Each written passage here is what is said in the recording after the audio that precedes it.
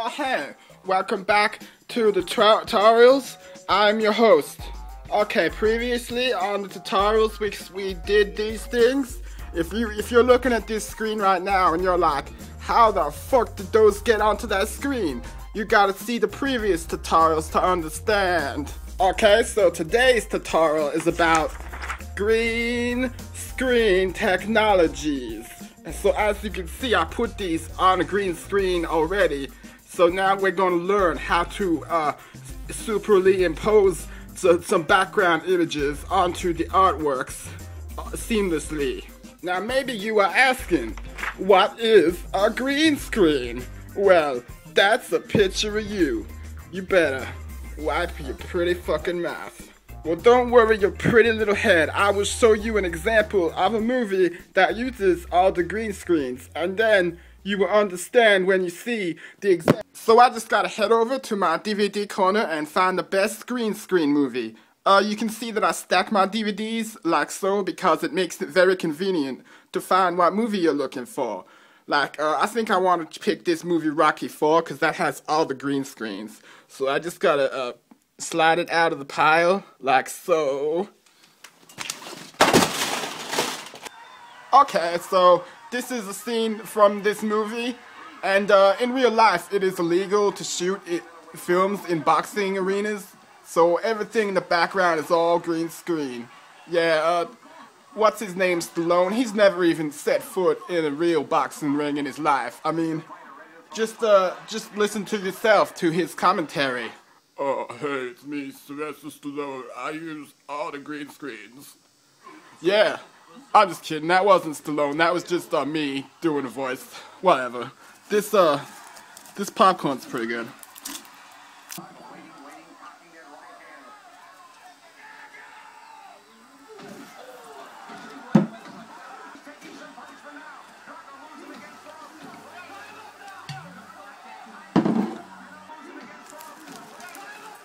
Okay, now that you understand exactly what green screens are and what they do, you don't need this question mark anymore. And you can like turn that frown upside down. Okay, our next order of business is to give some backgrounds to these characters. First up, I think Santa Claus wants to sit down, so I'm gonna give him a background of a chair for him to rest his tired feet, cause he's been delivering presents, whatever. So we just gotta go over to our favorite chair, make it look nice and presentable for Santa Claus. He don't like a fucking mess. So yeah, I think he'll enjoy sitting on that chair. So now just get a nice shot with your trusty camera phone. That one kind of sucked, so I'll do it again. Okay, make sure you do it in landscape mode, because if you do it in portrait, then you're fucked. If you have seen my previous tutorials, then you probably think I'm going to scan in this image into my scanner machine, which is what I would normally do, but unfortunately my scanner stopped working, so I had to put it down. Now all I have is the memories. So does this mean that without a scanner, that my photo will be trapped inside my phone camera forever? That's what you're asking.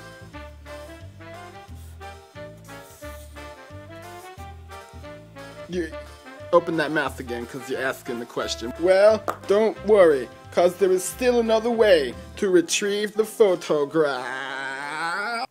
Well, that didn't work yet. Maybe I have to hit it a few more times. I missed the first few hits because I forgot to press record on my camera.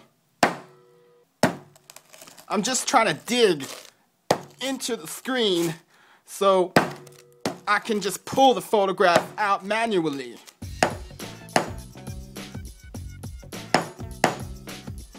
Okay, that looks like it worked. I really got into the phone, into the photo storage system now. Yeah, you just gotta, like, scrape all this bullshit out of the way. Anyways, you get the fucking point. So now we go back to our green screen, And we want to make sure we leave lots of green around Santa Claus, because it's good. You can never have too much green. So now you basically just slide the chair onto the green screen, and there you go, Santa Claus is real comfy now, aren't you, Santa Claus? I did it all for you.